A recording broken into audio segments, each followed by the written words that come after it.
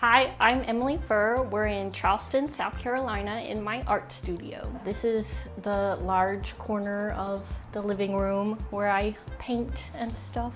What's it like to be a painter in Charleston? I feel like our contemporary art scene is not very big so far, but there's a lot of traditional art because Charleston's main thing is tourist. So my art is pretty different, but I have found that a lot of people are really attracted to my work. As a person from Charleston and the South, my work sort of reads as very Southern, and people really connect to that, making me see oh, people do want this. There just isn't a huge, it just isn't here yet, which I think it will be.